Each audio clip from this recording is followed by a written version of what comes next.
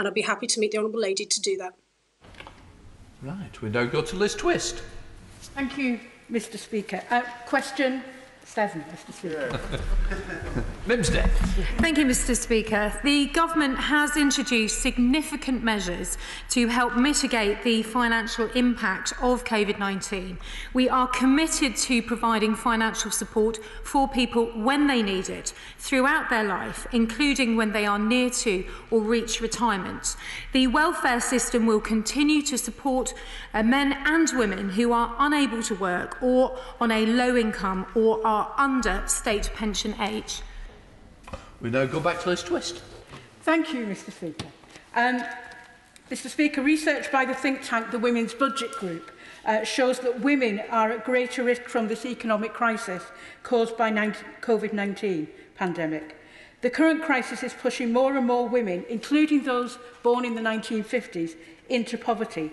So what practical steps will she take to relieve the impact on 1950s born women already disadvantaged by the raise in the state pension age? And may I, Mr Speaker, declare an interest as a 1950s born woman?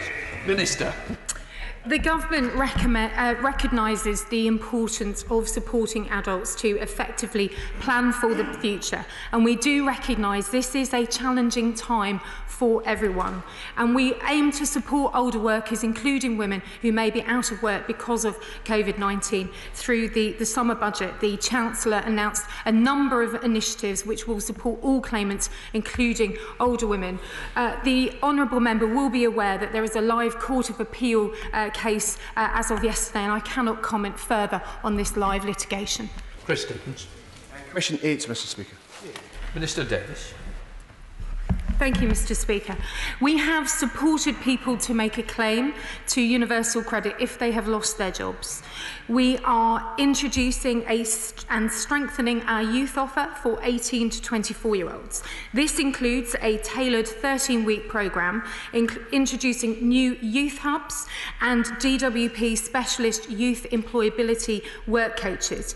Young people, meanwhile, can be referred to apprenticeships or work-related training at any stage. Chris Stevens. Thank you, Mr Speaker. I thank the Minister for that answer. But Glasgow South West constituent Caitlin Lee, who's worked for the Blythswood Hotel for 5 years, will only receive £580 in redundancy pay, which barely covers 1 month's rent, because young workers under the age of 22 and under statutory redundancy pay law are entitled to half a week's pay, whereas those workers over 40 get 1.5 weeks' pay.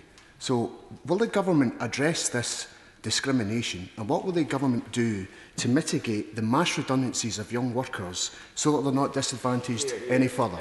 Minister. I thank the honourable gentleman for raising this issue. Young people can be at a particular disadvantage, perhaps due to their limited work experience, and they might potentially have a lower skills level, and I'm concerned to hear this issue. Our job centres are already talking to claimants about the support they can give to young people and signposting them to support into employment, such as the National Careers Service, and giving advice on how they can look for further work. And we've also announced our new Kickstart scheme for Great Britain. This is a £2 billion fund to support young people at risk of long-term unemployment. Let's head to Glasgow to the SNP spokesperson, Anne McLaughlin. Anne McLaughlin. Thank you, Mr Speaker. My fantastic goddaughter Tonian is 17. During lockdown, instead of studying or even watching box sets, she became a key worker and helped keep our economy going. For that, she was paid £4.55 per hour. Does the Minister think Tonian and other people her age are worth any more than that? And if so, will she stand up for the young people of these islands and urge the Chancellor to make it compulsory for employers using the Kickstart scheme to top up this frankly insulting and free-to-them wage? Minister. I'm absolutely passionate about supporting our young people to get the opportunities that they need, and the Kickstart programme is absolutely vital to this. And my officials are engaging with the devolved authorities about how we can make this eligibility criteria attractive and wide-ranging. And we're looking at the detail, and we'll have more details for everyone to understand how they can get involved and get opportunities at the start of August. 10 is withdrawn, so I'm going straight to Janet Davey. Janet Davey. Thank you, Mr. Speaker. The Domestic Abuse Bill still does not include critical measures to protect migrant women and girls, which is a necessity for compliance with the Istanbul Convention. Can the Minister tell us how this government intends to protect vulnerable women regardless of their ethnicity, sexual orientation or immigration status if it continues to fail to ratify the Convention? We'll now head back to Minister Atkins. Minister Atkins. Thank you, Mr. Speaker. Well, the Honourable Lady knows that we already protect the rights of victims of domestic abuse, the rights of other survivors through a whole range of measures.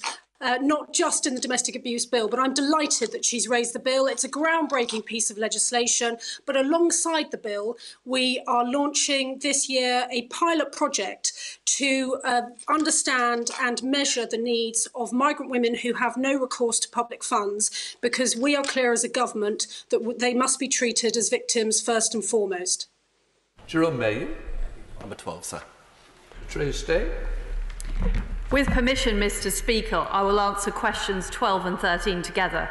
The Prime Minister has set out his vision to level up and spread opportunity across the country, and the Equality Hub will play an important part in realising that vision by rigorously analysing where the real inequality in Britain is today, particularly focusing on areas like geography and social background. Thank you, Mr. Speaker. Rural poverty is easy to overlook in picturesque areas which other people associate with holidays and a slower quality of life, but it is every bit as hard and destructive for those who are affected by it. Can my right honourable friend advise the House on what action the government is taking to address rural deprivation? Tuesday. My honourable friend makes a very good point, and we want everybody across the country to benefit from our levelling up agenda, of investing more in transport infrastructure, of dealing with educational inequality, and we recognise that deprived rural areas can face additional barriers to opportunity. What the Equality Hub will do is be analysing the data and looking at where those inequality of opportunity is, so we can take measures through government departments to address them. James Grundy. Thank you, Mr. Speaker. How might northern constituencies, like my own constituency of Lee, which, according to some measures, is amongst the top 20% of most deprived constituencies in the country, benefit from the plans you mentioned earlier? State. Well, we want to make sure that no part of our country feels forgotten about, particularly in towns and cities in the North and Midlands, like my honourable friend's constituency. And I can assure him that we will be doing everything we can to look at the roots of that geographical inequality and do everything we can to make sure his constituents have the best opportunity in life. We have a substantive question to Minister Bediner. Mr. Speaker, the government is committed to tackling racial disparities and levelling up the country. That is why the Race Disparity Unit continues to work across departments and their agencies to identify and address adverse variances in outcomes across education, healthcare, criminal justice and the economy. That is also why the Prime Minister announced the new Commission on Race and Ethnic Disparities. The terms of reference and membership were announced last week. Up to Yorkshire with Naz Shah. Naz Shah. Thank you, Mr. Speaker. The Baroness McGregor-Smith review in 2017 found that the economy could be boosted by $24 billion if BAME disparities were eradicated. I'm sure the Minister will agree that boost would be really helpful to the economy right now. So can the Minister tell me what the government and her department is explicitly doing to directly tackle structural racism in the workplace? Minister. Thank you. The Honourable Lady references Baroness McGregor-Smith's review. This was an industry-led review with recommendations that were mostly for the private sector to consider.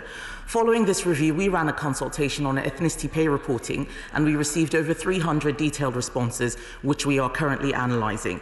This is one of the things that the Commission is going to be looking at. It's going to be looking at a broad range of issues, and some of the findings will help to address the issues which she has just raised. And Bradley. Number 15, Mr. Speaker. This government is committed to helping individuals from low-income families to progress at work and a system to increase their incomes and level up opportunities. The aforementioned Baroness Ruby McGregor-Smith is leading our DWP in Work Progression Commission, which is identifying challenges individuals might face and finding practical solutions to help them overcome these barriers across all communities. And Bradley? Most likely to drop out of school with no qualifications, most likely to commit suicide, already falling behind in terms of attainment compared with all of their peers by the age of 5. The plight of white working class boys still seems to be an unfashionable one, Mr. Speaker, but these young men have some of the worst life chances of any group anywhere in our country. But the Equalities Act doesn't touch on socio-economic disparity or poverty, and it seems like every other group in society has some kind of positive action in place apart from these boys. So what can my honourable friend do to ensure that this is the last generation of lost boys from places like Mansfield that don't have the same opportunity in life as their peers?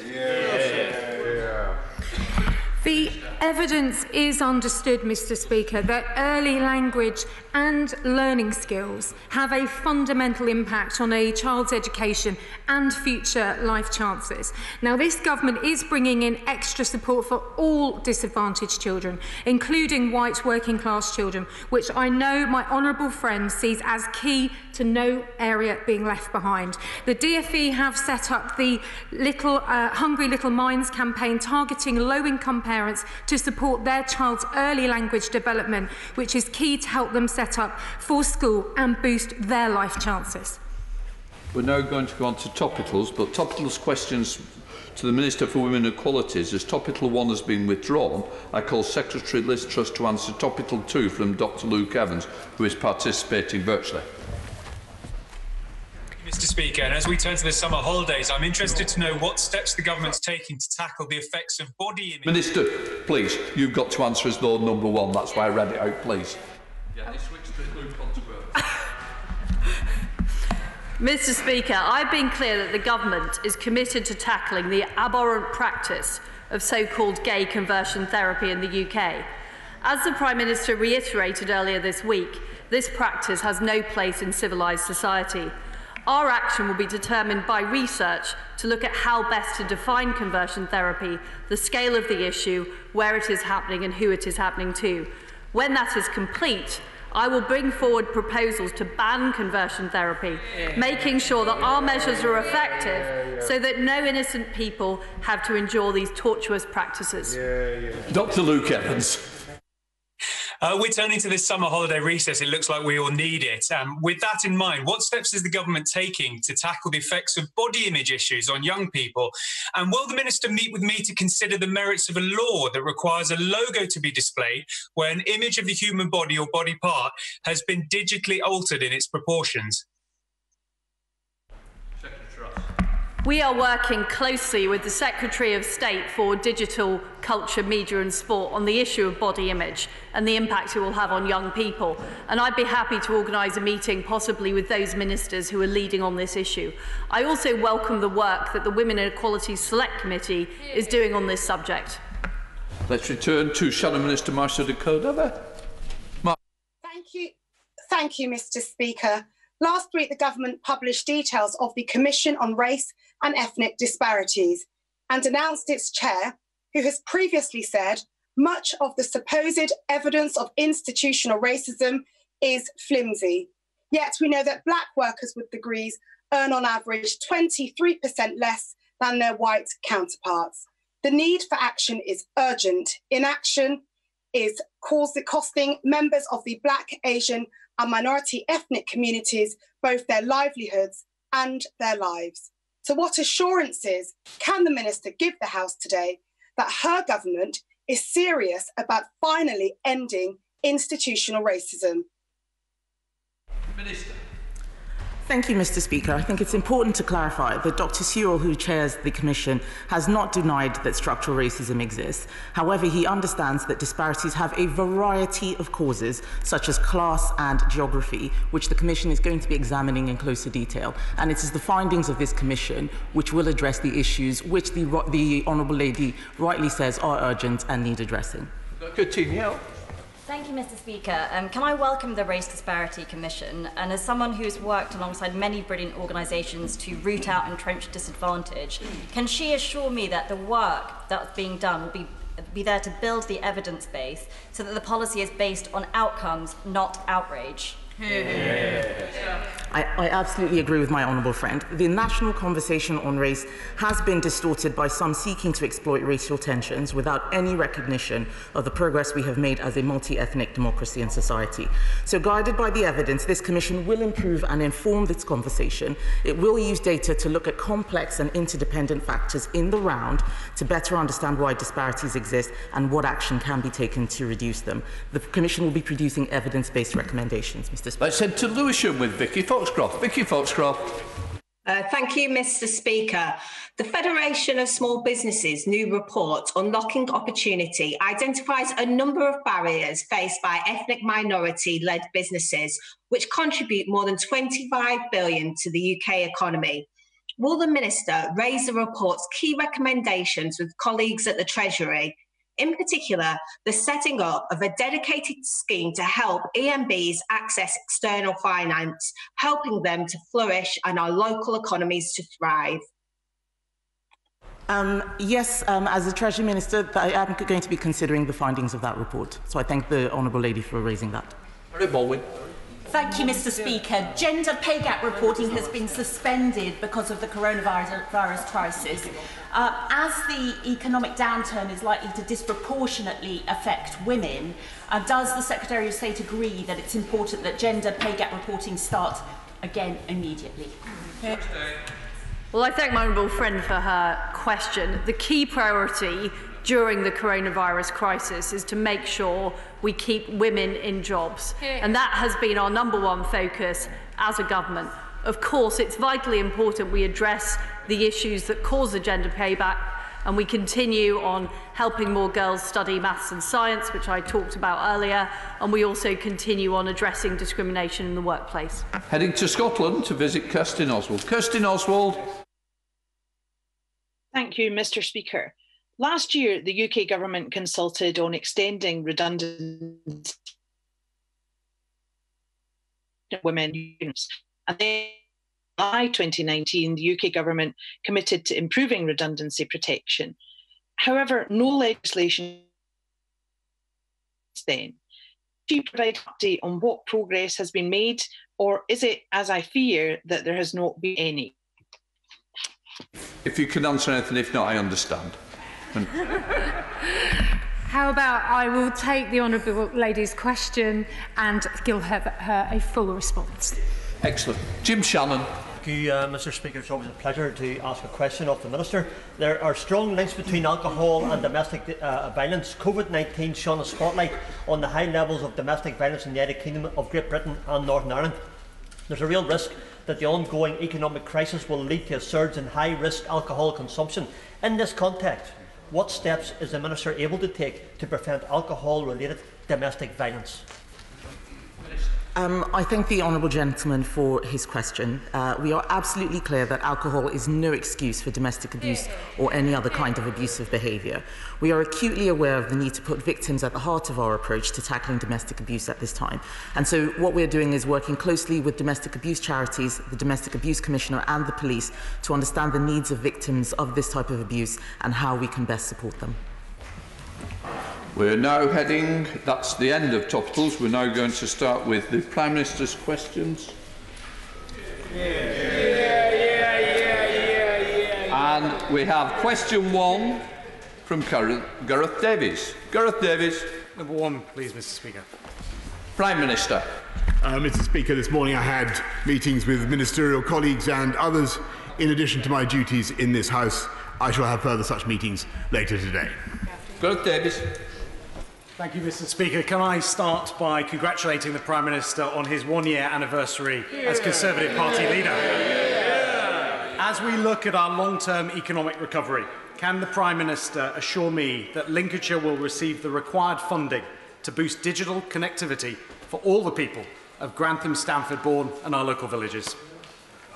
Yes, Mr. Speaker, indeed I can, and that's why we've not only pledged £5 billion in funding for gigabit-capable broadband across the country, including the hardest to reach areas, but in addition a £34 million package of Lincolnshire superfast broadband, helping 135,000 households to benefit from gigabit-capable speeds.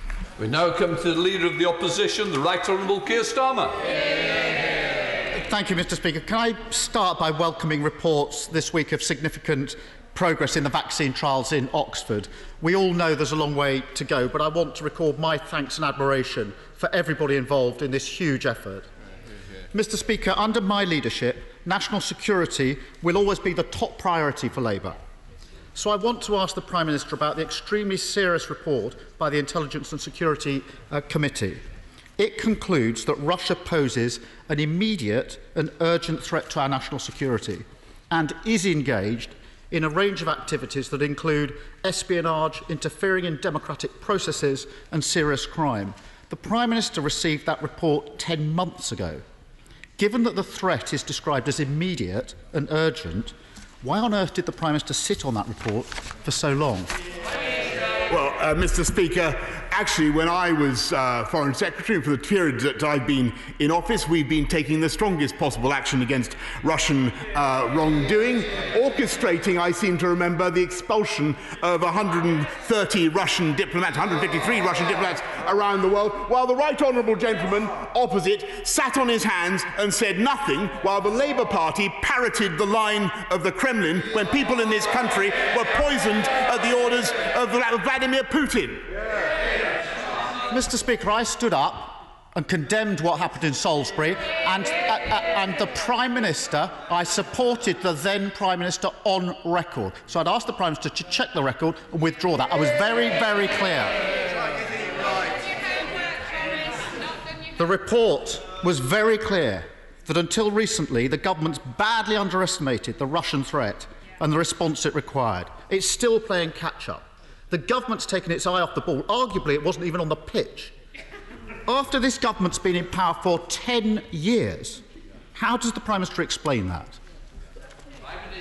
Mr. Speaker, I think the right honourable gentleman's questions are absolutely absurd. There is no country in the Western world that is more vigilant in protecting the interests of this country or the international community from Russian interference. And in fact, we are going further now, introducing new legislation to protect critical national infrastructure and to protect our intellectual property. And I think he will find, if he goes to any international body or any gathering around the world, that is the UK that leads the world in caution about Russian interference. And I must say, I don't wish to contradict the right honourable gentleman, but he sat on his hands, he said nothing. The Leader of the Opposition parroted the line of the Kremlin that the UK should supply.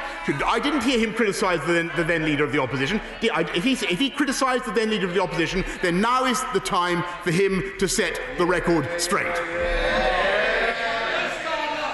Mr. Speaker, I was absolutely clear in condemning what happened in Salisbury, not least because I was involved in bringing proceedings against Russia on behalf of the Litvinenko family. That is why I was so strong about it.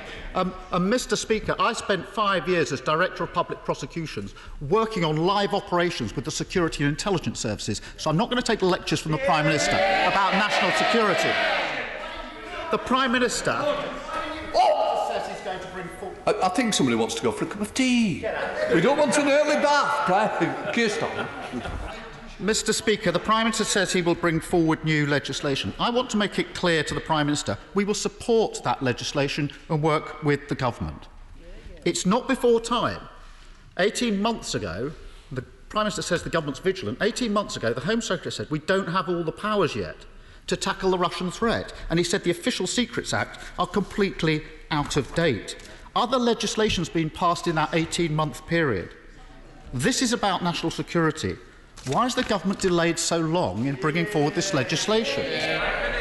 Mr. Speaker, this government is bringing forward legislation, not only a new Espionage Act, not only new laws to protect against theft of our intellectual property, but also a Magnitsky Act directly to counter individuals in Russia or elsewhere who transgress human rights. And there's been no doubt what this is really all about, Mr. Speaker. This is about pressure from the Islingtonian Remainers who have seized on this report to try to give the impression that Russian interference was somehow responsible for Brexit, Mr. Speaker. That's what this is all about. The people of this country didn't vote to leave the EU because of pressure from Russia or Russian interference. They voted because they wanted to take back control of our money, of our trade policy, of our laws. And the simple fact is that after campaigning for Remain, after wanting to overturn the people's referendum day in, day out, all the period when he was sitting on the Labour front bench, he simply can't bring himself to accept that.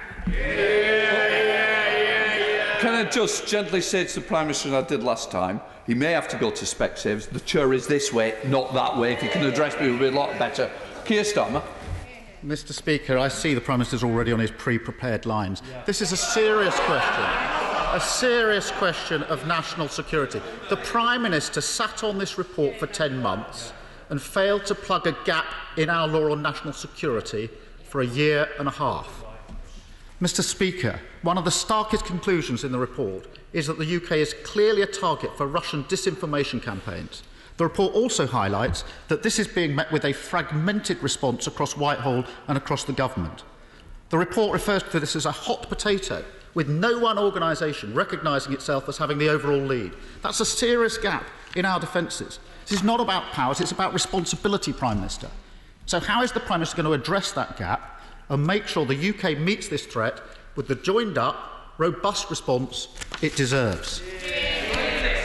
Mr. Speaker, there is no other government in the world that takes more robust steps to protect our democracy, to protect our critical national infrastructure, and to protect our intellectual property, as I have said, from interference by Russia or by anyone else. And frankly, I think that everybody understands that these criticisms are motivated by a desire to undermine the referendum on the European Union, the membership of the European Union, that took place in 2016, the result of which he simply cannot bring himself to accept. A serious gap in our Official Secrets Act, laying bare for 18 months, and that's all the Prime Minister has to say about it. One way the government can seek to clamp down on Russian influence is to prevent the spread of Kremlin-backed disinformation. Obviously, social media companies have a big role to play, but the report also highlights serious distortions in the coverage provided by Russian state-owned international broadcasters such as Russia Today. The High Court has ruled that Russia Today broadcasts pose actual and potential harm. Does the Prime Minister agree with me that it's time to look again at the licensing for Russia Today to operate in the UK? Mr. Speaker, I think this would come more credibly from the Leader of the Opposition had he called out the former Leader of the Opposition when he took money for appearing on Russia Today. I mean, Mr. Speaker, he protested neither against the former Leader of the Opposition stance on Salisbury, nor against his willingness to take money from Russia Today. He flip-flops from day to day, Mr. Speaker. One day he's in favour of staying in the EU. The next day he's willing to accept Brexit. Mr. Speaker, the Leader of the Opposition has more flip-flops than Bournemouth Beach. Flip-flops. Alexander Stafford. Thank you, Mr. Speaker. Last week, the party opposite bravely abstained on a vote that attempted to tie us into the EU indefinitely, further highlighting the increasing detachment of Labour from the old heartlands like Rother Valley.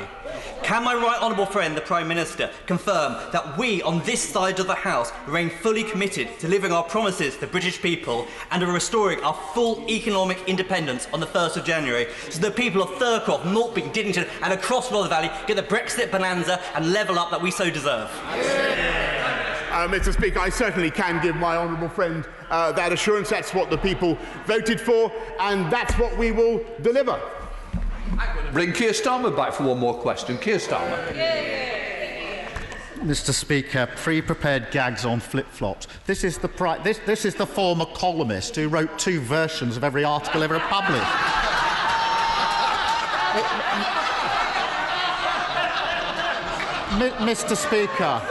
Mr. Speaker, in case the Prime Minister hasn't noticed, the Labour Party is under new management. And no frontbencher of this party has appeared on Russia Today since I've been leading this party. Finally, Mr. Speaker, I want to ask the Prime Minister about the appalling persecution of the Uyghur Muslims in China. We've all seen the footage of the Uyghurs being herded onto trains and heard the heartbreaking stories of forced sterilisation, murder and imprisonment. We support the Foreign Secretary, the Prime Minister and the Government in their strong and clear condemnation of China for this in recent weeks. What further steps will the Prime Minister take? And in particular, will he consider targeted sanctions against those responsible? And will he lead a concerted diplomatic action with our international partners to make clear that this simply cannot be allowed to stand in the 21st century?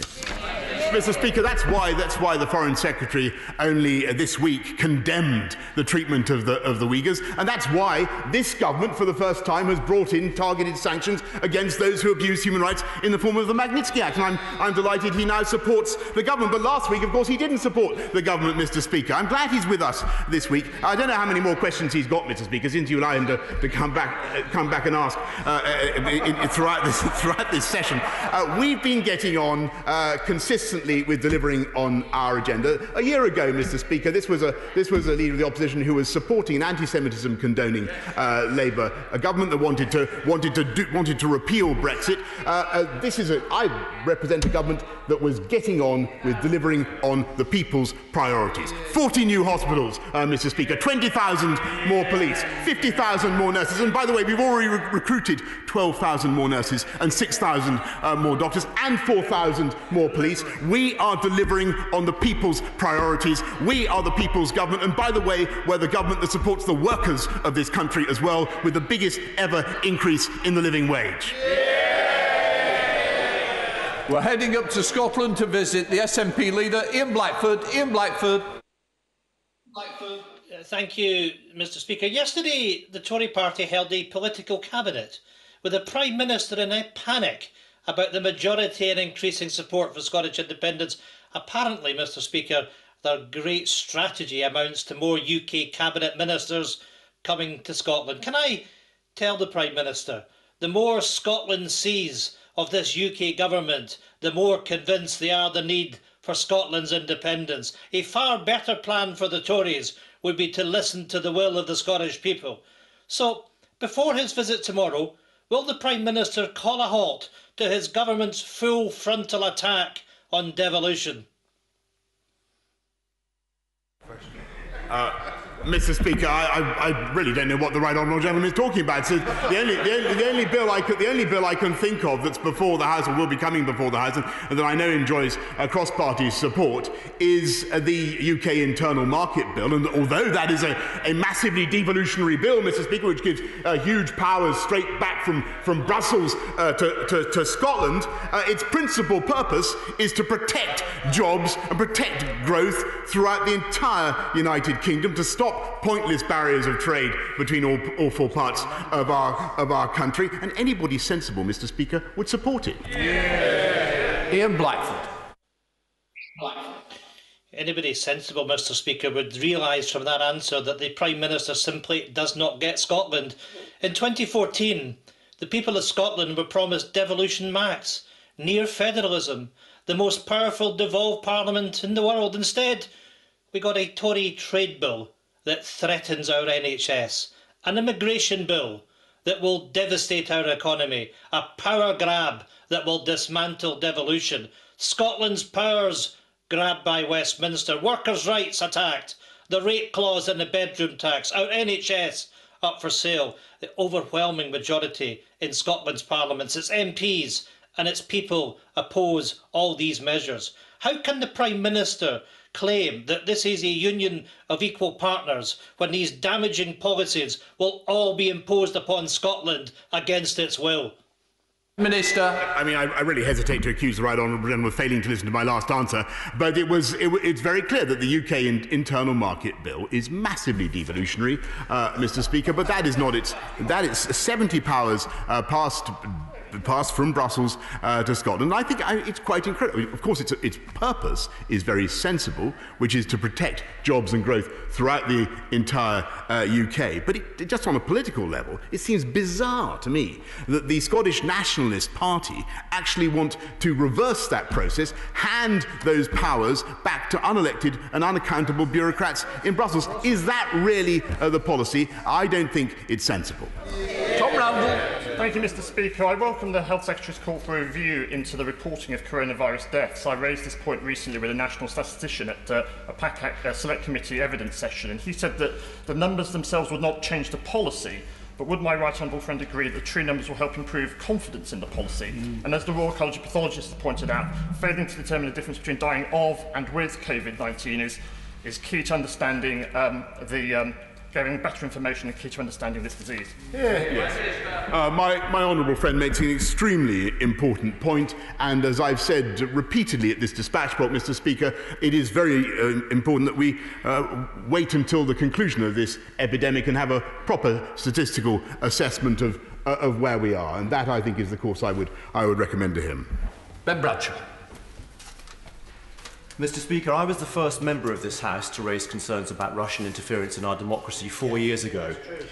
By blocking the publication of the Russia report before the election on the grounds that the ISC committee has said were spurious, and then trying to fix the committee, isn't it abundantly clear that this Prime Minister has knowingly and repeatedly put his own personal and party interests before the national security of our country? No, Mr. Speaker, and I think that's a pretty lamentable way of looking at it, lamentable question, because after all, if he thought there was genuinely something in the ISC report that showed that, for instance, the Brexit referendum had been undermined by Russia, then he would now be saying it, but that doesn't appear. And I'm afraid what you have here, as I'm afraid I've told the House several times, is the rage and fury of the Remainer elite, finding that there is in fact nothing in this report and no smoking gun whatever after all that froth and fury, and suddenly all those who want to remain in the EU find that they have no argument to stand on, and I regret that they should simply move on. Still. Thank you, Mr. Speaker. I visited 9 schools in Peterborough in recent weeks. Heads, teachers and of course support staff are doing brilliant work facilitating e-learning and looking after vulnerable families. But their huge effort is no substitute for classroom learning. Does the Prime Minister agree with me that it's absolutely vital that we get children back where they belong, in the classroom, from September? I do indeed agree with that, Mr. Speaker, and it will be a fantastic thing to hear the Labour Party stand up to their friends in the unions and issue the same instruction. I think that'd be a wonderful thing. Hardy. Thank you, Mr. Speaker. The Social Market Foundation report identified Hull as the area facing the worst economic hit and the slowest recovery to COVID-19. Now, I have stood here in this place and called on the government for support for the caravan manufacturing, for Hull Trains, the Deep, Hull City Council, excluded young entrepreneurs and many others, and received an inadequate response from the government that fails to address the gravity of the situation Hull faces. What the Prime Minister needs to recognise is that you cannot level up by shutting down. So what new support will he give to prevent job losses in Hull West and Hessel? Well, Mr. Speaker, we've already given the East Riding of Yorkshire over £21 million to deal with the pressures of coronavirus. We've supported 90% of caravan manufacturers who she rightly supports with the furlough scheme. And as she knows, we have not only the Kickstarter fund, the £2 billion Kickstarter fund to help young people into work, but also the job retention, the furlough bonus scheme to retain people in their jobs as part of a massive package, £640 billion overall, to get our country moving again and make sure that we bounce back stronger than ever before. Butler. Thank you, Mr. Speaker. Schools in Buckinghamshire have done a tremendous job in recent months balancing online learning with physical classes for the children of key workers. Will my right honourable friend join me in thanking the teachers of the Aylesbury constituency? And will you also agree with me that it is right to have increased funding for schools, providing more money for all pupils and so giving them the best prospects for their future?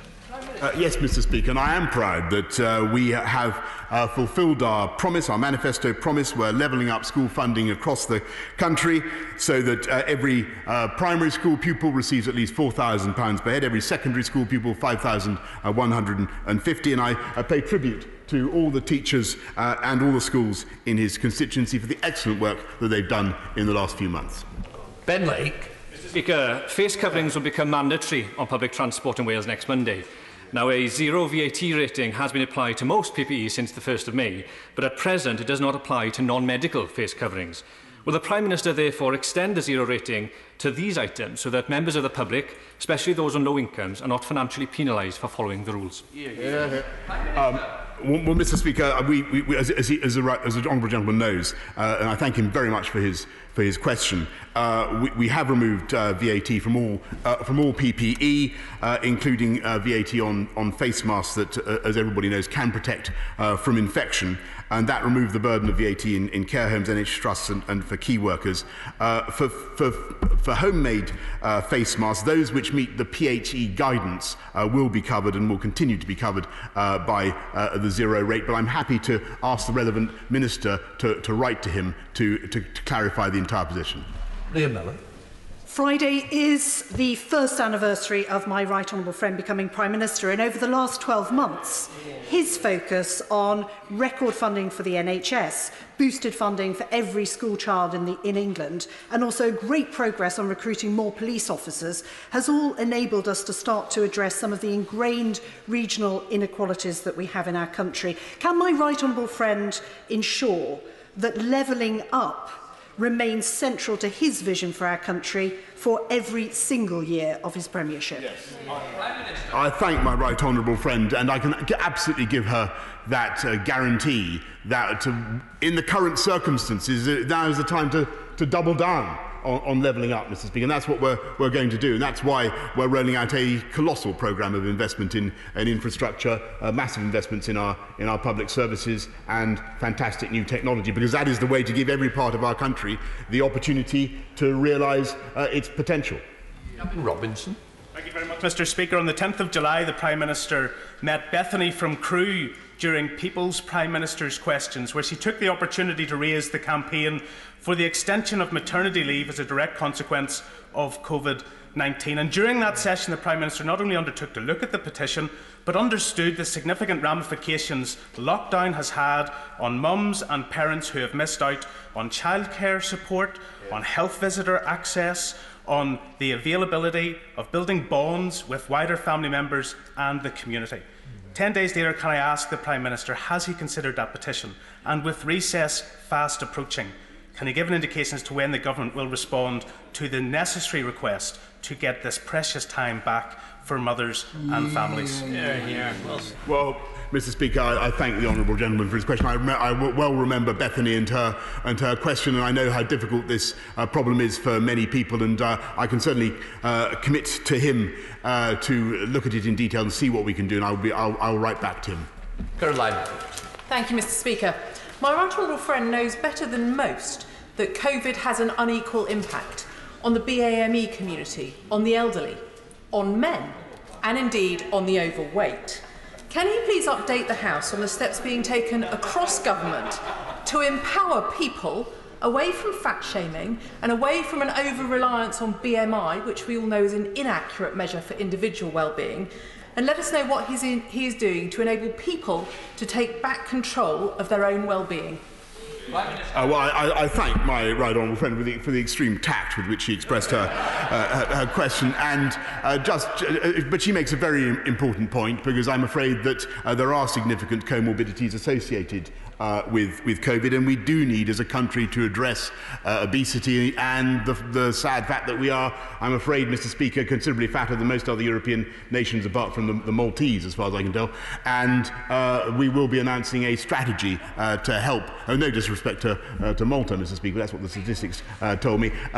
We will be bringing forward a strategy which I hope will conform with my right honourable friend's strictures.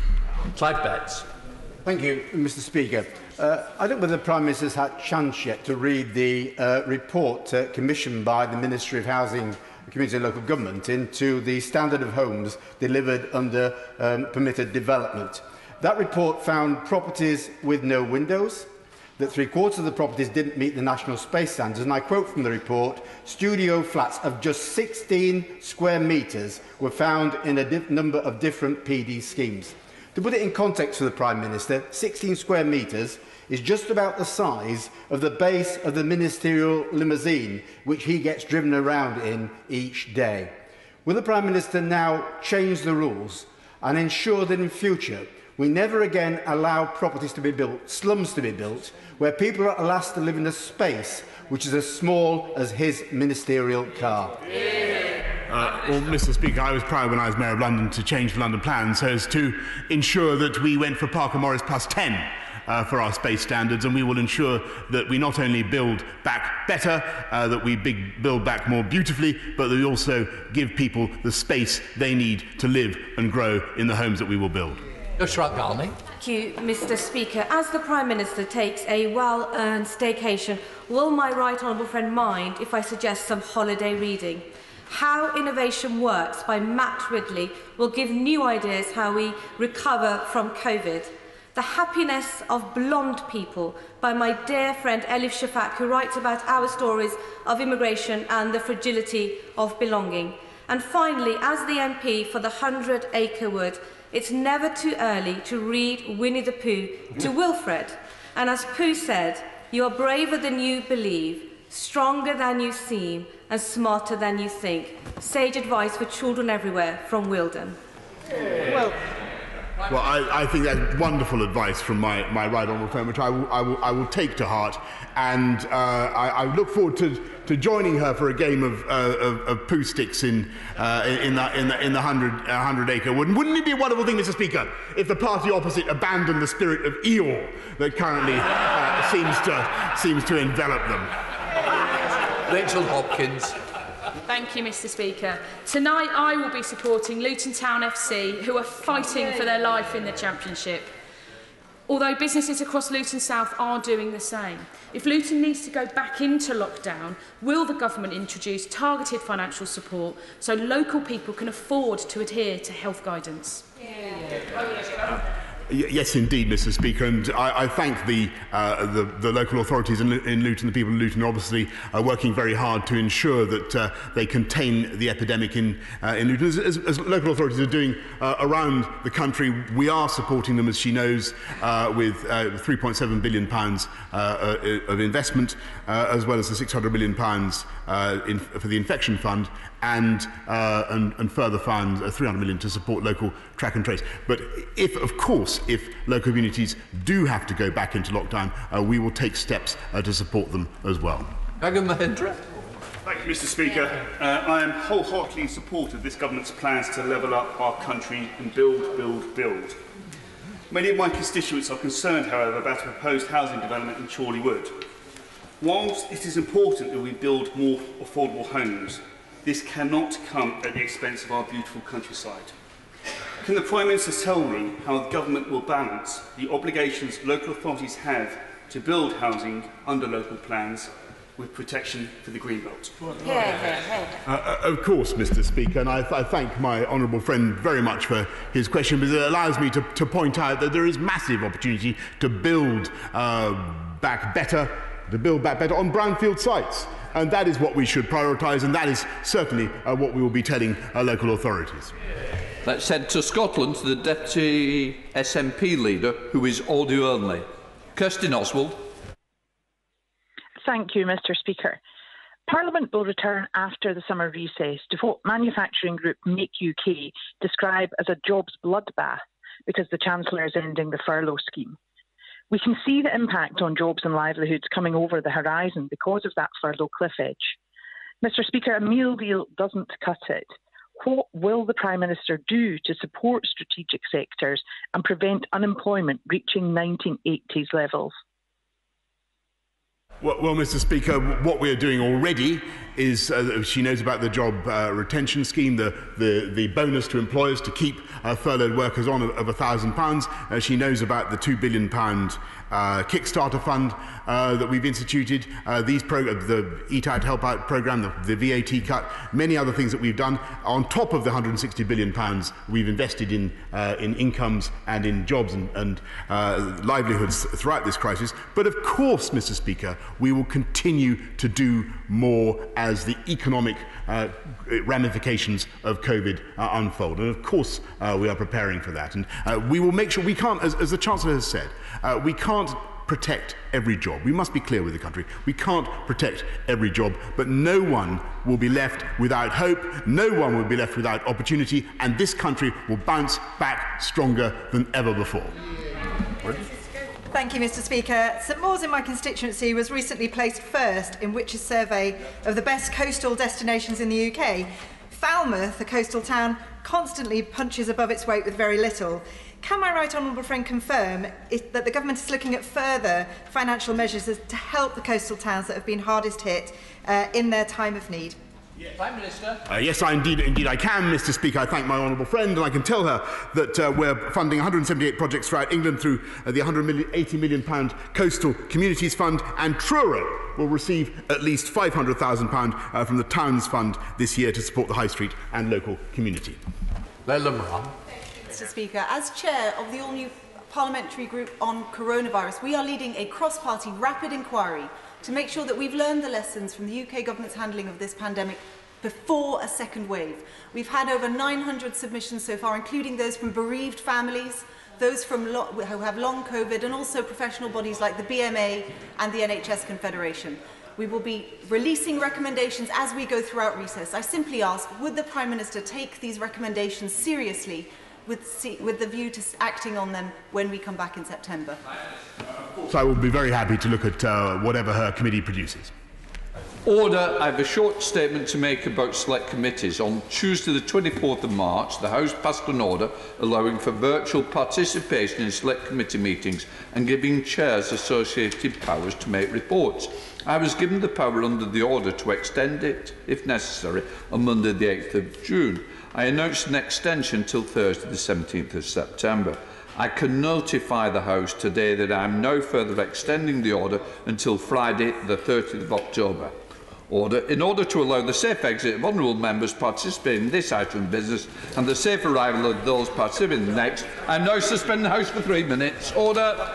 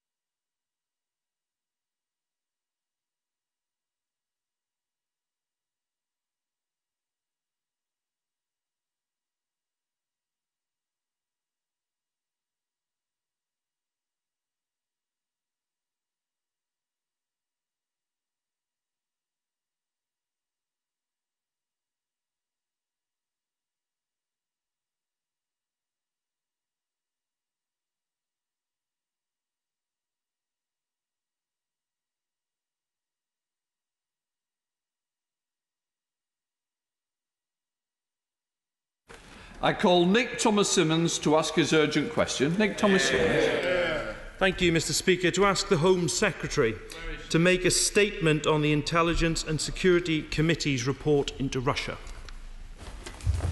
We now go across to Minister Brokenshire. Minister Brokenshire. Mr. Speaker, this government will not tolerate any foreign interference in the running of our sovereign state. We have long recognised the threat posed by the Russian state, including from conventional military capabilities, espionage, cyber attacks, covert interference and illicit finance. We have been clear that Russia must desist from its attacks on the UK and our allies, and we've been resolute in defending our country, our democracy and our values. And we categorically reject any suggestion that the UK actively avoided investigating Russia. The UK has a record of taking strong action against Russian wrongdoing. This is demonstrated by our responses to the Salisbury attack, the ongoing illegal annexation of Crimea, and just last week, the cyber attacks on research and development facilities in the US, UK, and Canada. Our world-class intelligence and security agencies continue to produce regular assessments of the threats posed by hostile state activity, including any potential interference in past or current UK democratic processes. And our 30-year Russia strategy is designed to move us to a point where Russia chooses to work alongside the international community. Since the committee took evidence in January 2019, much more has been done. We've established the Defending Democracy programme and strengthened our cross-government counter-disinformation capability. In March, we formally avowed the existence of the Joint State Threats Assessment Team. Earlier this month, we launched the UK Global Human Rights Sanctions Regime to target serious human rights abuses, with 25 Russian government officials already sanctioned. And we have committed to bring forward legislation to counter hostile state activity and espionage. This will modernise existing offences to deal more effectively with the espionage threat and consider what new offences and powers are needed. This includes reviewing the Official Secrets Acts and considering whether to follow our allies in adopting a form of foreign agent registration. We are taking action at every level. We've stepped up our response to illicit finance through the introduction of new powers via the Criminal Finances Act 2017, including unexplained wealth orders, and the establishment of the multi-agency National Economic Crime Centre within the National Crime Agency.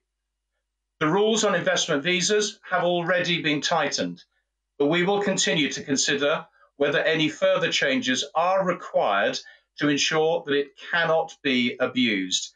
Let there be no doubt, we are unafraid to act wherever necessary to protect the UK and our allies from any state threat. Thank you, Mr. Speaker, and I thank the ISC past and present and all involved in producing the Russia report. Until recently, the government had badly underestimated the Russian threat and the response it required. Not my words, but the damning indictment of deep systemic failings in the government's approach to security the Russia report sets out. And it isn't so much the government studied what was happening and missed the signs. The truth is they took a conscious decision not to look at all, as in the case of the 2016 referendum. And if there's any doubt about the failure of ministers to look, let me tell you what the report says. The written evidence provided to us appeared to suggest that Her Majesty's government had not seen or sought evidence of successful interference in UK democratic processes. Who provided the written evidence? Check the footnote, the government itself. No wonder the government was so desperate to delay the publication of this report. Sitting on it for months and blocking its publication before a general election was a dereliction of duty. And let me say, Mr. Speaker, we have no issue with the Russian people. It is the Russian state that is involved in a litany of hostile activity. Cyber warfare, interference in democratic processes, illicit finance, and acts of violence on UK soil.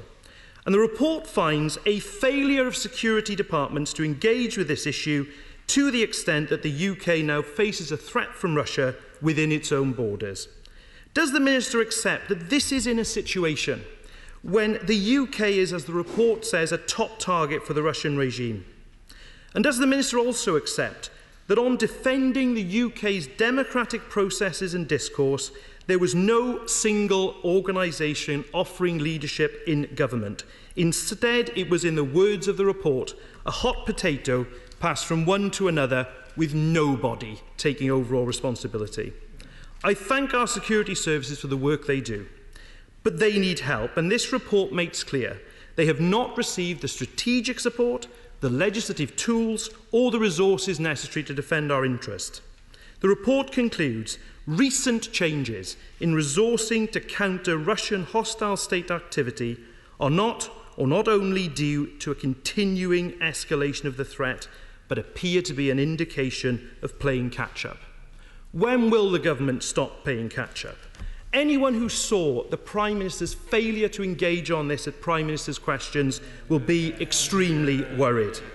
When will the government treat this with the seriousness it deserves, act on the findings of the report and put the security of our country first? Well, Mr. Speaker, the one thing that I agree with in terms of what the Right Honourable Gentleman has said is the threat that we face from Russia, as I made very clear in my opening statement, in terms of all of the different varieties of threat that presents itself. We recognise and have always recognised the enduring and significant threat posed by Russia, and Russia remains a top national security priority for this country. However, in terms of the other assertions that he makes, I reject them. And I think it is a bit rich for the Labour front bench to lecture this government in respect of its stance in relation to Russia, given that the Foreign Secretary, the Shadow Foreign Secretary herself, even said at the weekend that the Labour Party had got it wrong in relation to its position. The Right Honourable Gentleman highlighted the issue of strategy. And again, I would point to the Russia strategy that was implemented in 2017, and indeed the cross-government Russia unit that is focused on all of this and actually brings things together across government with accountability through the National Security Council. He highlights the issue of the protection of our democracy. And unlike the party opposite, I am proud that we stood on a manifesto, a Conservative manifesto, that committed to defend our democracy and highlighting that we will protect the integrity of our democracy by introducing identification to vote at polling stations, stopping postal vote harvesting, and measures to prevent any foreign interference in elections. And I look forward to the party opposite supporting those measures in a way that they did not in terms of their own manifesto at the last general election. And in terms of our approach, we are clear-eyed in relation to the threat that Russia poses. That is why we have taken the steps that we have. And indeed, as I outlined, all of the different measures that we have implemented over the last months and years.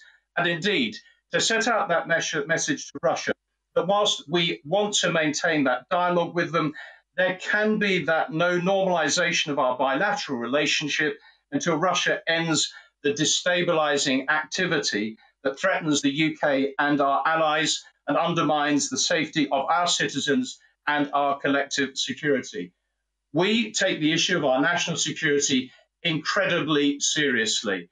And as I say, I will take no lectures from the party opposite in putting the interests of this country first.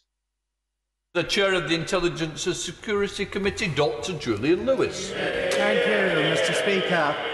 Given that the Minister has so much to say on this subject, it's really rather sad that it's having to be said in the context of an urgent question rather than a voluntary statement by the government. The Russia report could not have been produced to this high standard without the dedication, the expertise and above all the objectivity of the ISC's brilliant staff some of whom I've worked with previously. Yet, according to the journalist Tim Walker, some people within government tried to sack the Secretariat and make political appointments. Will my right honourable friend, as I still regard him, resist the temptation to fob us off with clichés about not believing everything you read in the media, and give this House now a categorical commitment that no party political special advisers will be allowed anywhere near the Intelligence and Security Committee? Thank you, Mr. Speaker. Can I thank my honourable friend in relation to what he has said about the work of the Intelligence and Security Committee of Parliament? And he will recall that he and I shared the Bill Committee establishing the ISC, and he will know the weight and consideration that I give to it, and indeed the work of those officials and those who work to support its activities, its inquiries, and its investigations. And he can certainly have my assurance as to the weight and the support that I give to his committee. I commend the work of the previous committee that has produced this report that is subject to this urgent question, and also commend all members of the committee for the work, the robust and rigorous work that I know that they will do during the course of this Parliament. We now go to the SNP spokesperson, Stuart Malcolm MacDonald. Mr. Speaker, unlike the Minister, I'll at least have the grace to congratulate the honourable gentleman on his election to the chairmanship of the Intelligence and Security Committee, and he'll have our backing and make sure he stays there, because he's an independent-minded person and he's the right person to chair that committee. And like him, I would thank the committee for publication of the report. Mr. Speaker, sir, there is a lot of stuff in there. This is a cow that is going to give us a lot of milk for quite some time, and I think it deserves to be taken seriously and objectively. I think the issues it raises in relation to actively looking the other way as far as interference into the Brexit referendum needs to be addressed, and need to be addressed objectively by both the government and indeed by the opposition. That also applies to what it has to say about the Scottish referendum. I have banged on more about this than any other MP or politician in Scotland. In fact, in Scotland, Mr. Speaker, my party has a stronger record on this than any other political party. So let's have the inquiry into Brexit and the 2014 referendum campaign. Let's bring that forward, and let's be clear that that is only something that the United Kingdom government can do. And if it does, he will have my support in doing so. But can I ask him, when does the government intend to bring forward the legislation that he mentions, for example, on foreign agents, and can he also clarify that there will be ample time to debate the rather confused and obscure effort across government in order to counter the threat seriously? Minister Brokenshire. To the honourable gentleman is that we have produced our response to the committee's report, and I would commend him to look at that, because it does underline on this issue that he highlights around an inquiry that it is the work of the intelligence and security agencies to assess any new evidence as it emerges. And given this long-standing approach, we do not believe it is necessary to hold a specific retrospective inquiry. If there were evidence available to be found, it would emerge through our existing processes. And we have seen no evidence of successful interference in the way that has been described by some. And indeed, it does leave, I think, many people to think that this is more about re-arguing some of the issues over the Brexit referendum itself, not respecting and reflecting the outcome of that referendum.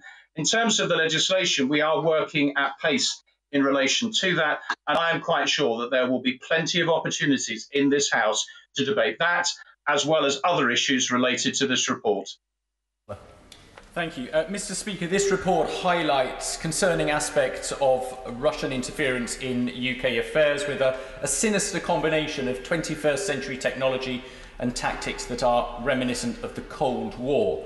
Much of the report is redacted for obvious reasons, but can my right honourable friend assure the House that he is satisfied that where mistakes were made or where threats were underestimated, they are already being put right to ensure that our democracy and our economy are protected from nefarious influence now and in the future? Minister. Well, can I say to my honourable friend that we keep all of our response under review. It's why I have highlighted all of the different measures and steps that are in place to guard against this risk from action, interference, espionage by any hostile state in terms of, or hostile state activity in terms of what that requires.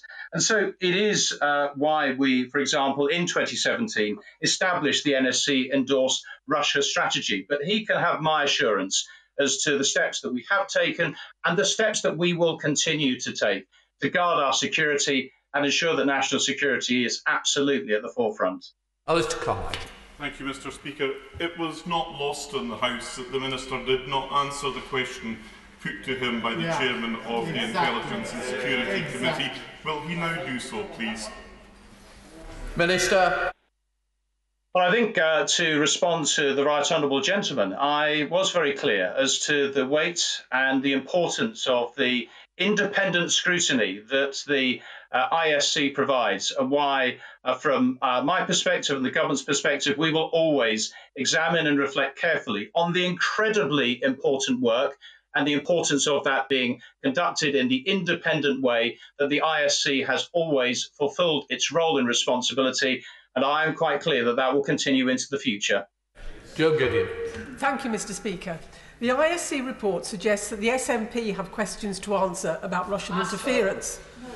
Does my right honourable friend agree that given how Scotland and the independence referendum are at the centre of these allegations, it is right that the SNP explain what it knew about this issue and when? Minister Brokenshire. Honourable friend has made her point, I think, very clearly and firmly, and we will wait to see how the SNP themselves respond to various points that have been flagged. But obviously, our priority is for the national security of the whole of our United Kingdom, and that work continues very firmly by this government. Cavan Jones. Can I say, I wish the member for Stoke-on-Trent or the special advisor who wrote that question had actually read the report, because clearly she hasn't. One of the main recommendations from the committee was the need for a bill to reform the Official Secrets Act and an Espionage Act. And I welcome what the Minister has announced today, and more broadly and more informative in this morning's Times newspaper. Both the former Director of MI5 and the Right Honourable Member for Bromsgrove, when he gave evidence to the ISC, both supported this. The Law Commissioners in 2017 set off a consultation process around this. It is yet to report. Could I ask the Minister when it will report? And can I urge him to really make sure that we do get this legislation in place? Because it is needed. And let's hope it's not going to just be some spin to take the headlines on the day after the report was announced. And let's actually get it into action. Minister Brokenshire. I agree with the honourable gentleman in terms of what he has said over legislation, and he will note that in the Queen's speech we committed to introducing legislation to counter hostile state activity and espionage. I think it is right that we do put in place steps that reflect things like the foreign agent registration type processes that do exist in other countries, as well as to receive the Law Commission's report in relation to the Official Secrets Act. I think what I can say to the honourable gentleman today is the commitment of this government to act at pace and speed to get this right and to ensure that we are doing our utmost to strengthen powers where they need to be strengthened, but in the interim to take all necessary action to call out, to highlight Russian activity and take further action as appropriate. Tobias. Thank you, Mr. Speaker. As a Select Committee Chair, could I welcome this report? I think scrutiny is good. It helps raise the bar, and I think is also healthy for democracy. But for those who follow these events, it's long been recognised that Russia poses a national security threat. It's regularly buzzing our airspace with its MiGs, and indeed the Foreign Affairs Select Committee's Moscow's Gold Report highlighted many of the same issues in this report. Would the Security Minister agree, though, that Russia's cyber and disinformation actions are indeed a reflection of the changing character of conflict, calibrated, state-sponsored attacks designed to interfere with our politics and indeed our economy, but beneath the threshold of any military response? And would he agree that we need to quickly adapt to this new form of political competition? Minister. I do agree with what my honourable friend has said, and I commend the ISC and his committee for their work, for their reports, and the way in which they have put this into focus. And I hope to assure him that offensive cyber capabilities are now a critical part of our work, ensuring that we integrate that within our military and indeed some of our broader response to these issues as well. Obviously, bounded appropriately by legal and policy oversight, but he is right in highlighting the changing nature of conflict, the changing nature of activities against states, and why, through our National Cybersecurity Centre and other initiatives as well, we continue to enhance and be vigilant against the threat that is outlined. Chris Brown. I've been warning about Putin's Russia for 19 years now and called for the Magnitsky sanctions for 10 years. So what mystifies me is that government ministers are still giving out golden visas to dodgy Russian oligarchs, that government ministers are still granting exemptions to dodgy Russian oligarchs so that they can hide their ownership of businesses in this country. And I am mystified that government ministers are still taking millions of pounds from dodgy Russian oligarchs. We have to clean up our act, and it has to start with the government. Yeah. Minister. Well, I recognise the work that the honourable gentleman has done over a number of years, as he rightly points out, in relation to Magnitsky sanction-type regimes, and I hope he will recognise and welcome the steps that have been taken in that regard. Equally, I would highlight the work that we have done to tighten Tier 1 visas, the retrospective examination that continues to go on over visas that were granted prior to 2015. And I can assure him of our continued review and our vigilance as to the abuse of our immigration system. And therefore, if further action is required, we will do so, as well as the transparency of the workings of support for politics as well, which indeed this government has underlined through its manifesto commitment. Bob Seeley. Thank you, Mr. Speaker. I fully accept what the Minister says about this government acting, and I give credit where credit's due. And I've met folks from the Russia unit, and I thank them for their work. However, from 2007 to at least 2014, as the honourable member for the Ronda said eloquently, we were hugely complacent, and it damaged us. My question, Mr. Speaker, is on the FARA, the Foreign Agent Registration Process, because I'm unclear.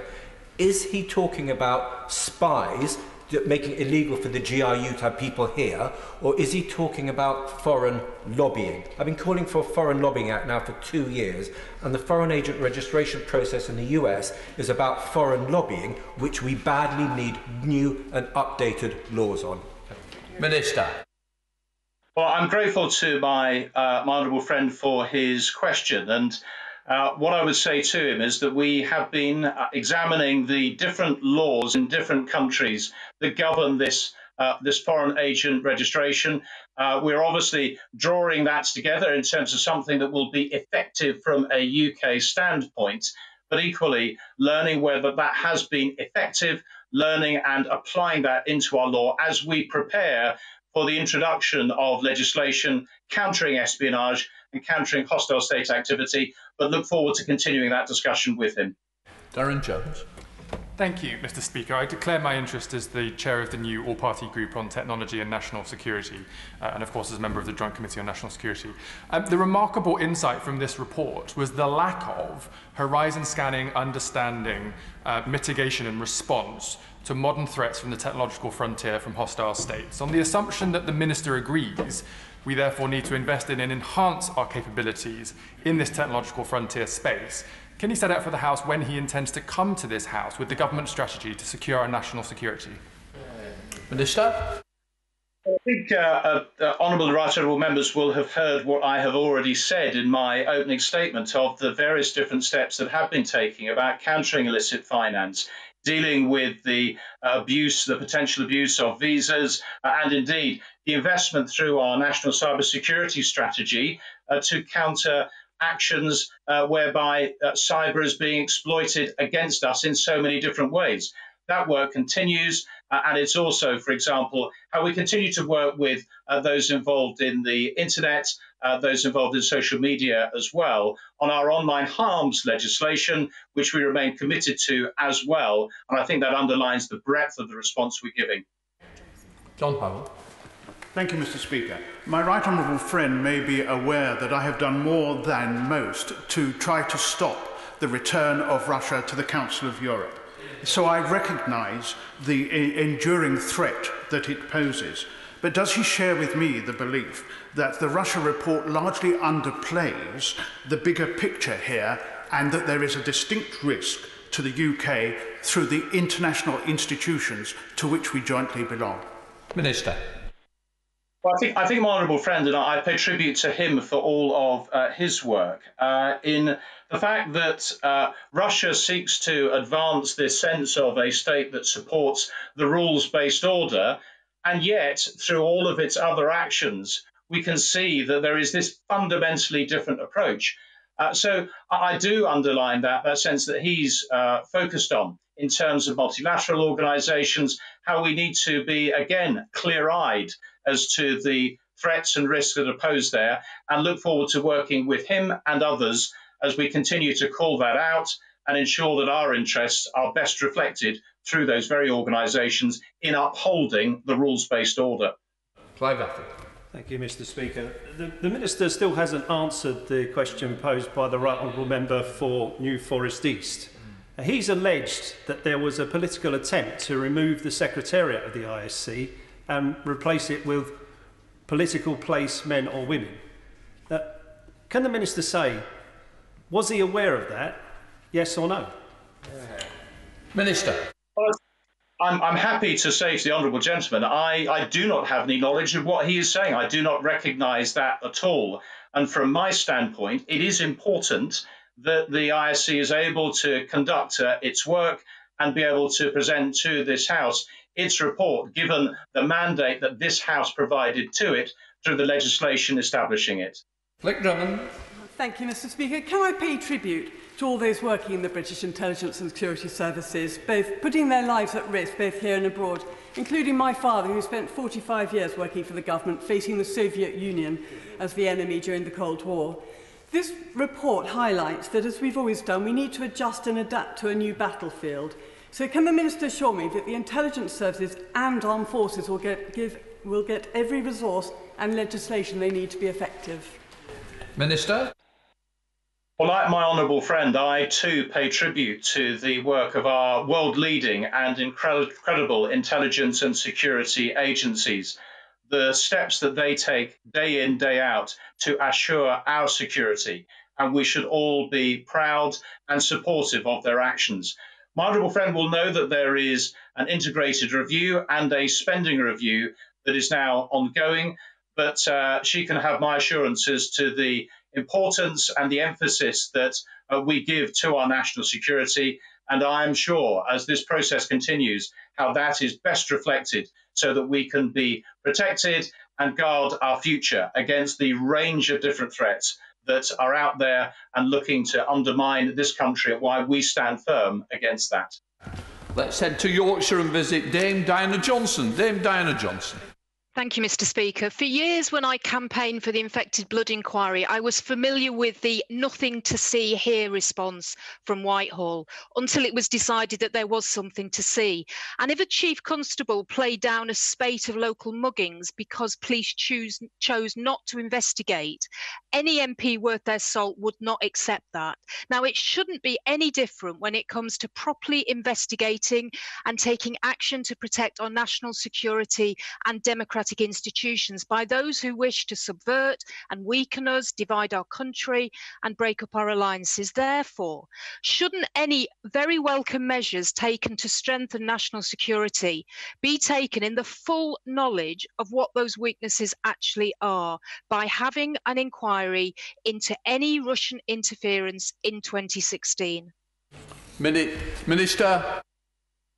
Well, what I would say to the Honourable Lady is that our work is informed by regular assessment by our security and intelligence agencies that therefore ensure that there is this dynamic response. And hence the reason why we are not persuaded of this call for some sort of separate inquiry. We have seen the ISC's report, we have responded to that, but we are vigilant against the threats and challenges that are there in defending our democracy, and indeed why we have a Defending Democracy programme that is looking at further steps and further legislation to underpin that. So she can certainly have this government's commitment that we stand firm on those issues, and therefore the security work that continues to inform all of our actions.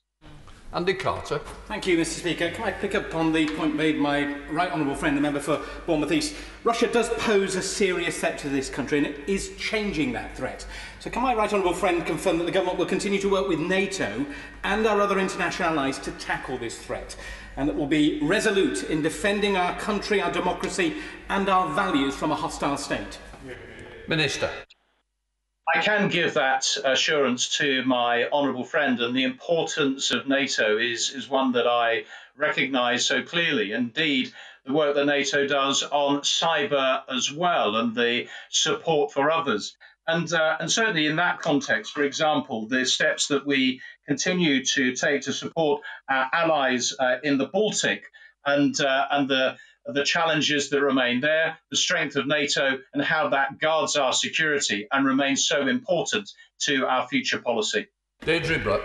Thank you very much, Mr. Speaker. The committee said that government ministers didn't want to know, didn't want to ask about Russian interference in elections and referendums. It seems they didn't want to know and didn't want to ask about dark money funneled into the Brexit referendum through the DUP by a former Scottish Tory Vice Chair, Richard Cook, either. How will he stop foreign donations polluting our elections? It seems as if, again, the issue is about trying to rerun the Brexit referendum. But I would say to the Honourable Lady, in terms of her broader point, it is precisely through the Defending Democracy programme that we are seeking to take further steps to safeguard our voting system, our democracy. And I hope that she supports all of that with all of the measures that I identified earlier on in terms of the way in which we want to see individual voter ID, for example. But she should also know the transparency that we have and the fact that we do not accept foreign donations, as well as stepping our response around illicit finance through our National Crime Agency. Steve Bryan. Thank you. Can I recommend to my right honourable friend this Culture, Media and Sports Select Committee report published yesterday into misinformation in the pandemic? It makes clear that state campaigns, including those from Russia, lie at the heart of that. And would he agree that social media companies hold great power, yet have been left largely unaccountable for their inaction? And what reflections does he have on the ISC report generally, which has caused great interest in this House and in certain parts of this country? But what does he think it will be arguably welcomed by President Putin in Russia? Minister. Well, my honourable friend makes a number of, I think, very relevant points, for example, over the role of the Department for Culture, Media and Sport, and also the need for social media companies to do more, to step up. And that's why we are introducing online harms legislation and really looking at the further role that they require.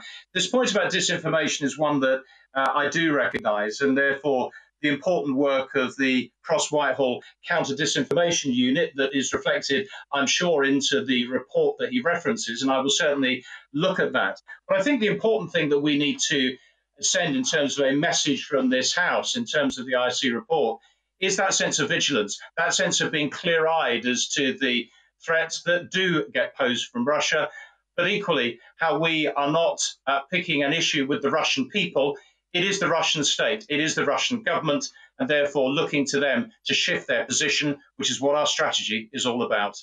In order to get everybody in, it will be helpful if we can speed up the questions and the answers. We go to Wales with Howell Williams. Thank you, Mr. Speaker. Further to the question from a member for the Rhondda, and for absolute clarity for people watching this session at home, Russians investing £2 million or more in the UK can get a visa and in 5 years can convert that visa into citizenship. Doesn't this mean that restricting political donations to British citizens is no real defence? Minister. I would answer this point over the Tier 1 investor visa, which I think that the Honourable Gentleman is referencing. Work is ongoing on reviewing the past visas and indeed in terms of looking at further changes as needs be. If that is required in our national interest, that is what we will do. David Mundell. Thank you, Mr. Speaker. In the context of this report, does my right honourable friend agree with me that it is absolutely shameful that Alex Salmond, the former First Minister of Scotland, remains in the pay of the Kremlin as an apparatchik of Russia Today, and so few nationalists condemn him for it? Minister. I think my right honourable friend, in his customary and very powerful way, sets out this position over Russia Today, those who have supported it, those who've been engaged in it. And we have, I think, all questions, firm questions and doubts and real concerns about the objectivity of Russia Today and why it is right that we have Ofcom and other agencies that are there, the independence of Ofcom on its regulation, and therefore the need to step up and make sure that that sense of... Jim Shannon. Mr. Speaker, the Minister of State Security will be familiar with the 4 horsemen of the apocalypse. I believe Russia is one of those horsemen. It's a real danger to the free world. So can the Minister further outline what lessons we have learned from the report to counteract the very real presence of Russian interference, especially in the social media aspect? And how do we balance safety with our inalienable right to hold and express our political opinions? Minister. Well, Mr. Speaker, I know the Honourable Gentleman's dropped a few questions into there. I think the point is that we are taking this forward in relation to our online harms legislation, working with social media and other companies to see that information is valid, that we don't have that sense of disinformation, and being vigilant against the threats that are posed. Jacob Young. Thank you, Mr. Speaker. Does my right honourable friend agree with me that Mr. Putin sees the potential weakening of our United Kingdom as a win for Russian interests, and that our country is better defended, better protected, and better together? Minister. Absolutely. I endorse what my honourable friend has said so succinctly and so clearly, as the interests of our United Kingdom in standing together, being united in that way, and that we very firmly are better together. We're heading to the northwest with Afzal Khan. Afzal Khan. Thank you, Mr. Speaker. In the ISC's report, it states the Russian influence in the UK has become the new normal. Individuals with close links to Putin are now well integrated into the UK's business and social scene and accepted because of their wealth.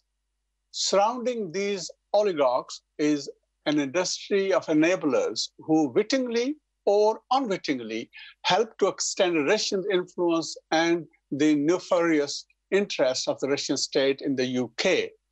What steps will the minister now take to tackle the growth of this industry and the ability of the wealthy individuals to influence British politicians, parties, and our democracy? Minister.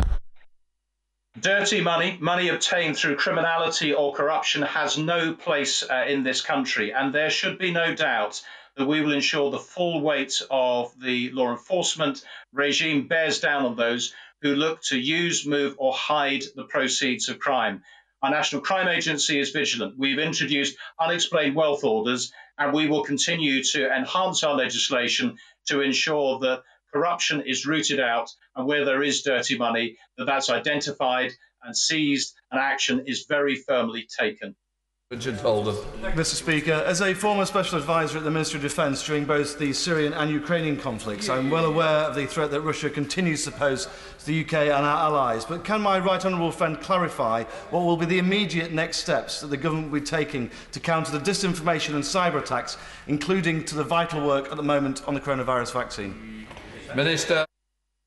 Well, the disinformation point is a very relevant one. We have our counter-disinformation unit, which is led by the Department for Culture, Media and Sport, bringing all of that action together across government to actually highlight and call out, work with the social media companies over this important time. It's done incredibly important work to guard against that disinformation now, as it has done before, and therefore it will continue to do that, as well as leading towards the online harms legislation that I've already spoken to.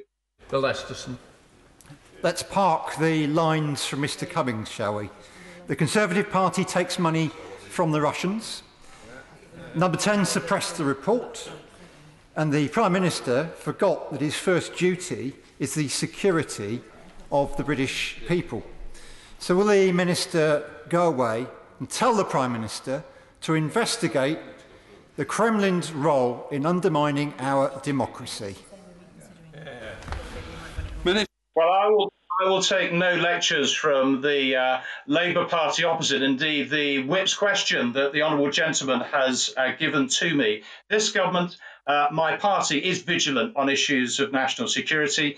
We will remain so and be clear-eyed as to the threat that Russia poses, and where further action is taken, needs to be taken. As I've said today, we will do so. Christian Wakeford. Ronnie Cowan in Scotland. Ronnie Cowan. Thank you very much, Mr Speaker. The report said it has been surprisingly difficult to establish who has responsibility for what. And that conclusion is supported by the government's response, which alludes to the responsibilities of the Paymaster General, the Chancellor of Duchy of Lancaster, DCMS, the Home Office, the Defence Secretary, the Foreign Secretary and the PM. At 10 a.m. this morning, we still didn't know who had done the short straw and would come to the House to defend the indefensible. Is this report, the government's delay in publishing it and its reaction to it, just another example of the incompetence and arrogance that we've come to expect from this Conservative and Unionist government? Minister. No, and I'm very comfortable in terms of underlining that commitment that this government has in terms of defending our national security. And in terms of the point that he makes about structure, well, actually, it is about having a whole government approach, ensuring that we do have each part of government engaged, working. And this concept of fusion in drawing this together, that is what we do with having our National Security Council and the accountability through that to deliver against it. Anderson. Thank you, Mr Speaker. Will my right honourable friend confirm for the people of Wolverhampton that our intelligence and security agencies are capable of identifying and dealing with any threat in the involving battle space? Minister. Well, I can say to him of the support, the resourcing that is given to our intelligence and security agencies, how we, I think, have such world-leading capabilities and can be proud of the work that they do for us. And therefore, for his constituents in Wolverhampton and indeed for constituents across the country as well, that support that we give to them in defending our security. Go to Yorkshire with Dan Jarvis. Dan Jarvis. Thank you, Mr Speaker. The ISC stressed the need to ensure that our response to the threat from Russia is not solely focused on national events and organisations. So can I ask the Minister, therefore, what he intends to do to protect our public sector, our NHS and local government services, which he knows all about, from malicious Russian cyber intrusion, once funding for the National Cyber Security Programme comes to an end in March of next year?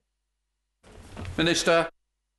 Well, I'm grateful to the point the right honourable gentleman makes, because this issue of our cyber defences is one that this government has invested in very clearly. He highlights the point of the National Cyber Security Centre, and I know the work that they do with local government, indeed the devolved administrations too, in being vigilant against the threats. Indeed, only last week, calling out Russian activity against pharmaceutical and other companies as well, to ensure that that knowledge is there and therefore to be able to guard against it. Garney. Thank you, Mr Speaker. This morning on the radio, Commissioner Cressida Dick said, "I do think people should be concerned about the threat from Russia. Can the Minister assure me that our security services will work with our police services to make sure they have the data, the information and the resources to deal with any local threats?" Minister. Well, I can say to my right honourable friend that there is a very strong join-up between our security and intelligence agencies as well as our police. Indeed, when looking at the work that I do each week, I see that join-up and see that work. So she can absolutely have my assurance in that regard. Let's head to Walthamstow with Stella Creasy. Stella Creasy. Thank you, Mr. Speaker. The Minister has told us today that he's confident there is no need for an investigation into any potential Russian interference in the EU referendum, because if there had been, it would have been detected by existing processes. Given this report sets out that there was Russian interference in other referendums and they continue to be involved in British politics, why does he think the Russians chose to sit that one out? Minister. Well, I think that we're certainly hearing some questions to try and refight the referendum. I think actually we should respect that, and that's what this government has done. That's what we've been elected on a mandate to do, to deliver on the Brexit referendum. But she certainly has my assurance of the vigilance that we have against that sense of intrusion, the disinformation, and all of the steps that I've outlined today in terms of guarding against that. Stuart. Thank you, Mr. Speaker. It comes as no surprise to me that the Russian state seeks to infiltrate and influence so many aspects of our society. But I'm particularly worried by Russian cyber activities, especially attempts to steal our secrets, intellectual property and new technologies. I know that in recent years more resources have been given to the security and intelligence services, particularly GCHQ and the Army's MOD's 77th Brigade. But does my right honourable friend agree with me that our offensive cyber capabilities may well have to be enhanced further, given the persistent and increasing threats from Russia? Minister. Well, my honourable friend, with all of his experience, has highlighted a very important point about the need for offensive cyber capabilities, and we were the first NATO ally to offer offensive cyber capabilities to the alliance. I'm quite sure that this is an issue that will be of core interest and focus as we look at the integrated review, and he sets out that compelling argument for further investment, and I'm quite sure that will be reflected upon very, very carefully. Thank you very much. Mr. Speaker, despite repeated requests and reminders from right honourable members of this House, for 10 long months, this government dithered and delayed, tried its very best to suppress the Russia report, and now we all know why. Given the threat to our national security and that it was about preserving and protecting our very democracy itself, how could this government have been so incompetent, been asleep at the wheel, and not even asked the bare minimum obvious questions? Minister. Well, I don't actually recognise at all the characterisation that the honourable gentleman provides, and I welcome the fact that speedily after its creation that the ISC has published this report, has shone a light on the issue of Russia, that sense of the need for vigilance, which this government continues to have. And therefore, it is that approach that we take through from this, rather than the political characterisation that the honourable gentleman has sought to proffer. Mr. Speaker, the ISC report rightly thanks 5 Russia experts from outside the intelligence community, 2 of whom have done some great work with the Legatum Institute. Will my right honourable friend join me in thanking those individuals, the Institute and indeed their visionary founder Christopher Chandler, for having the courage and the commitment to expend the resources and take the risks to oppose Russian wrongdoing from the private sector? Minister. I commend Legatum and all those who have sought to assemble evidence of the impact and effect, indeed, how I think that has added to the report that the ISC have produced. And therefore, I look forward to that continuing as the ISC gets into its stride in this session, and therefore the contribution that so many people have to offer in seeing that the ISC does its job well and can therefore work to ensure that our response to these issues of national security are as well informed as possible. Margaret Farrier in Scotland. Margaret Farrier. Thank you, Mr. Speaker. As if it wasn't bad enough that we have unelected peers making major decisions for Scotland, the report raises serious questions about several members of the House of Lords and their links to business interests in Russia and the potential for those relationships to be exploited by the Russian state. Will the government urgently support measures to enhance scrutiny of the incomes of the Lords to the same level as the rules for registering MPs' interests? Minister. I agree that the transparency of information about political donations is incredibly important. I should say to the Honourable Lady that the relevant code is the responsibility of the House itself, and it is kept under review by the House of Lords Conduct Committee. And I am confident that the Conduct Committee will give due consideration to the clear recommendations that the report from the ISC has made. Peter Gibson. Thank you, Mr. Speaker. The people of Darlington voted to leave the EU in 2016. Does my right honourable friend agree that the referendum accurately recorded the genuine will of the people and that the government was right to deliver on that mandate and take us out of the EU? Quite sure that fits in with our subject. So what I'm going to do is move on to Yvette Cooper, Chair of the Select Committee. Thank you. I'm grateful, Mr. Speaker. I served on the ISC in the late 90s when we had a big Labour majority in Parliament and a Conservative chair, the much respected Tom King. And there is a long tradition of members of both houses putting aside party politics to engage in independent scrutiny of the vital work that our intelligence agencies do and to work crucially in support of the national interest. The government puts that at risk at its peril. So can he answer the current chair's question?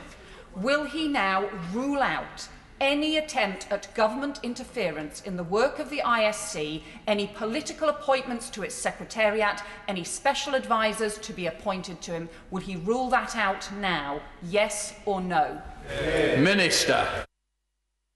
I'm very clear on the need for independence by the ISC, as I have responded to in previous questions, and certainly I do not want to see the sense of that question of its independence being drawn into any doubt. It is important that the ISC is independent and rigorous, and the Right Honourable Lady can have my assurance in terms of the steps that I take to uphold that. The final question, Alicia Cant. Thank you, Mr. Speaker. Yes, Russia is attacking our democratic structures, and internationally, Russia and others are also undermining our greatest assets, our alliances and multilaterals. So does my right honourable friend agree that we need a unit at the Foreign Office specifically focused on protecting our interests and upholding the democratic nature of elections of presidents and chairs of multilateral organisations? Minister. Well, say to my right honourable friend that yes, I absolutely recognise the different threats, the different challenges that are there, and it is why we do have the Government Russia unit, which brings together the diplomatic, intelligence and military capabilities to maximum effect. How there is a specific lead official at the Foreign Office that is responsible for our work on Russia, and therefore the important point that she makes of that vigilance, of that need to draw that information together is absolutely in place, and we will continue to ensure that the interests of this country through that work is at the forefront and that we defend our nation's security. In order to allow the safe exit of honourable members participating in this item of business and the safe arrival of those participating in the next, I am suspending the House for 3 minutes. Order!